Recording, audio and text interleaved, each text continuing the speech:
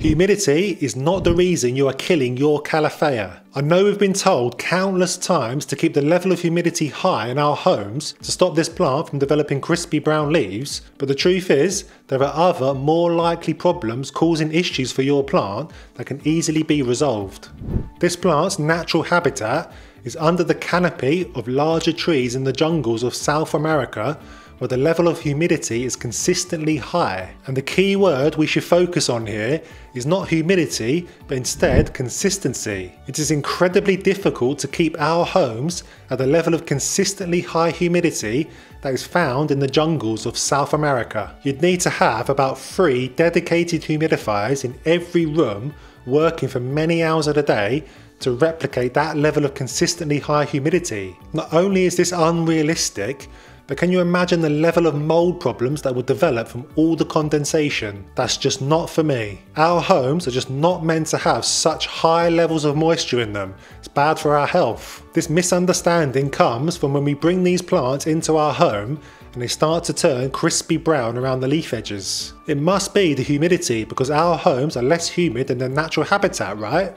This is the misunderstanding. The problem is instead the changes in the level of humidity in our homes. Think about it. This plant doesn't know whether it's coming or going. One minute its environment is cool and relatively humid, and the next it's warm and dry when the central heating comes on and blows warm air into the room. It doesn't normally experience this roller coaster of environmental conditions in the jungle. It doesn't appreciate it when it does. And let me break the news to you now. It's going to be really hard to keep the conditions in our home perfect for this plant to thrive and be blemish free. It's why so many of us complain about it and vow to never buy another one again. Our homes are just not consistent enough to have perfect specimens of Calathea living with us. It's unrealistic to have blemish free Calatheas in our home. So to save your own sanity, just stop worrying so much when you do see some slight browning. As long as the plant is not dying and becoming a crispy mess, accept it as one of those things and just move on.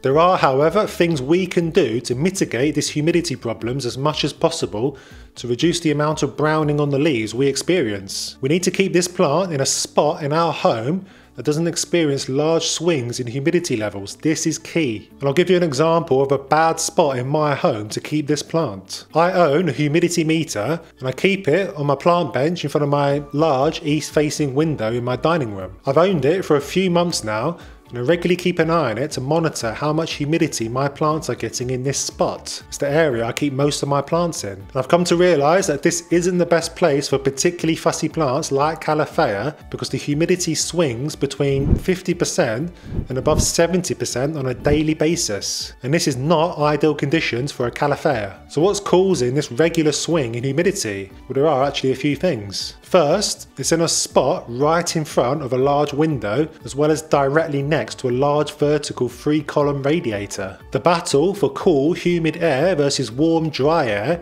will be raging right at this very spot during the winter when the central heating is on. And this room is an open plan kitchen stroke dining room, so when we're cooking up dinner for the family, the level of humidity is greatly elevated, as can be seen with the condensation on the windows. And when we've finished, this level drops back down to normal levels. And this really isn't helping the situation. And then we have the external door to the garden that will blow either humid or dry air into the room when opened, depending on the season. All these things make this spot less than ideal for a Calathea. So why is this swing in humidity such a problem for this plant? Just look at the leaves. Pretty much all Calathea leaves are large, thin and delicate. They're stunning, but they are incredibly delicate. This means that they are more sensitive to subtle changes in the environment than thicker leaf plants like Ficus elastica or Monstera deliciosa. When humidity is high, moisture sits on the cells of the leaves, creating a nice damp environment. When the environment suddenly changes and the air becomes drier, the cells lose that moisture, burst, become damaged and turn brown.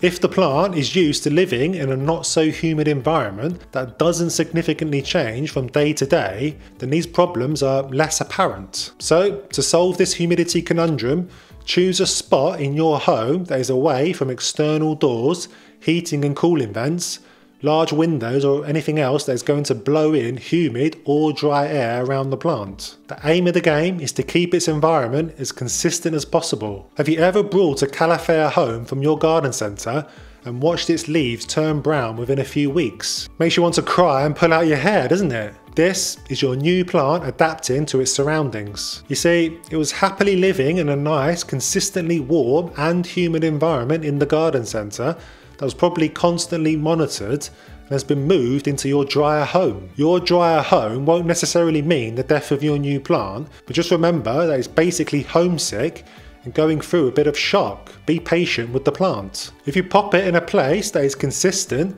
and treats it with the right care, it should start to send out new unblemished leaves, provided you consider this next area of concern for this plant. Humidity swings don't help your Calathea, but it isn't the primary reason you are killing it. So what is the real reason? Water. And I don't necessarily mean under or over watering, but actually the water you are using. It will probably surprise you that the water you use to irrigate these plants is probably the #1 thing that sends them on a downward spiral. You see, water is the very thing that runs through the cells of all our plants. It's the building block to life. In fact, a plant could be made up of up to 95% of water. Quite staggering when you think about it, and you can begin to appreciate how crucial it is that the water we use is suitable for these highly sensitive plants. Consider how we feel when we go on a holiday and drink water that we're not used to. It's not necessarily as clean as we used to. We get sick, and this happens to our Calatheas. Most of the water coming out of our taps at home is treated with substances like chlorine or chloramine to make it safe to drink, and even fluoride to promote healthy teeth in our communities. These substances aren't harmful to people, of course, but it's a different story for our sensitive plants like Calatheas. Chlorine and chloramine in particular are toxic to plants. Now, Calatheas won't necessarily melt away like the Wicked Witch of the West when we water them with chlorinated tap water, but over time and with regular watering, our Calatheas tend to become sick and show symptoms like yellowing leaves with crispy brown tips and edges. While the low levels of chlorine in water will be fine for most plants, such as philodendrons, aglaonemas and peperomias, some plants will not like the slow buildup of chlorine in the soil, and it will affect their leaves. And this browning of the leaves problem can also show up if you live in an area with hard water and where there are higher traces of lead. So it's well worth reconsidering the water you use to irrigate your Calathea.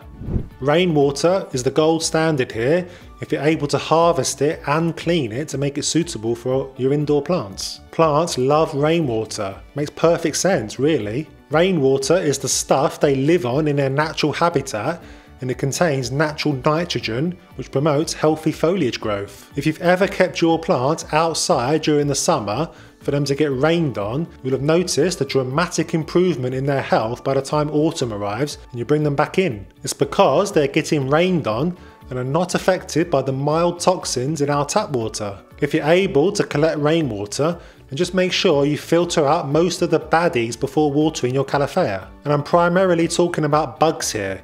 You don't want a bug problem spreading throughout your indoor plant collection. And other than rainwater, there are a few choices you can choose from. Distilled water is a very popular option, provided you can get good cheap access to it. But I found this to be a fairly expensive option, particularly if you have lots of plants like I do, so a good option would be to only use distilled water on sensitive plants like Calatheas. Filtered water systems like Filter do a good job of filtering out toxins in tap water and is another good option. The only problem here is volume. The normal capacity for something like Filter is approximately 1.4 litres of filtered water, and it takes 15 minutes for it to filter the water. It can take a long time to filter enough water for your entire collection, so again, it's probably best saving it for your Calatheas. Another great hack is for those of you with fish tanks in your home, and that is to recycle the water from your fish tank when you change the water. This is a fantastic resource for your plants that would otherwise be discarded down the drain, and comes with the added bonus of containing free food,